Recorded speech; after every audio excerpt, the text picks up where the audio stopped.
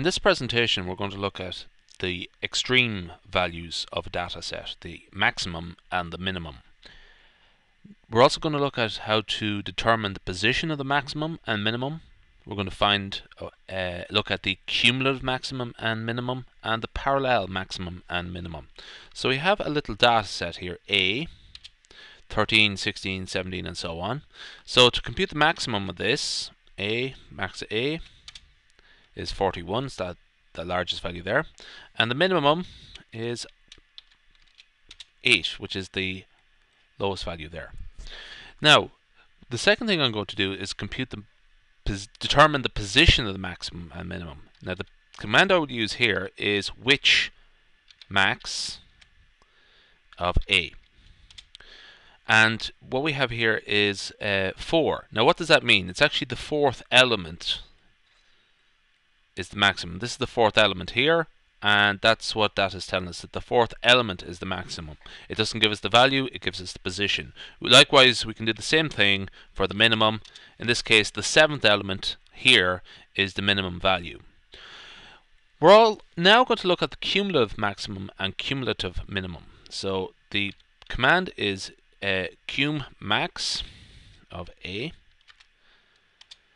Now, what this does is it moves from left to right. It moves its way through the vector, and it saves the maximum value as it goes along. So looking at the first value here, it finds, well, necessarily the first value is the first maximum. Then it will look at the second value here, and it's reckoned that this is the new maximum. So it replaces the 13 with the 16. Likewise, it gets replaced here by the 17. Because this is now the new maximum once it gets to this position here. Likewise, it will go to 41 because this is the new maximum now. Now, what's going to happen here is it's going to stay at 41 because all of the values that come after it, 13, 9, and 8, are less than the maximum. So that is how it will. That's the cumulative maximum. Now, briefly, I'm going to look at the cumulative minimum. And it stays at 13 the whole way through. Then it gets reduced to 9, and then gets reduced to 8. Okay. Now, I'm going to look now at the parallel maximum and parallel minimum. So I have a second data set here. I'm going to clear the screen now. I have A and B. Now, these vectors are both of the same length. There are 7 values in each. Now, the parallel maximum is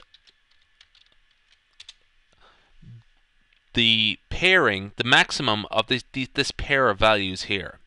So in this case here, we're going to look at these two values here first and determine which of these is the greater, and it's actually 23. We're going to look at these two values here and determine the maximum of those two, and it is 16. Likewise, the maximum of these two here, 17.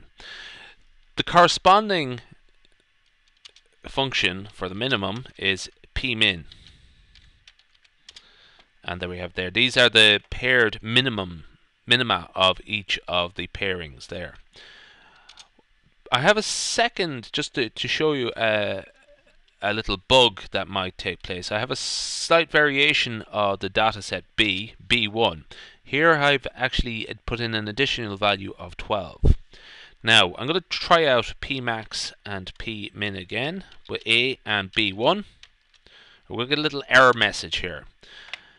Warning message. Okay, essentially this is because A has 7 elements, but B1 actually has 8 elements. So the pairing structure breaks down because they have different number of elements, A and B.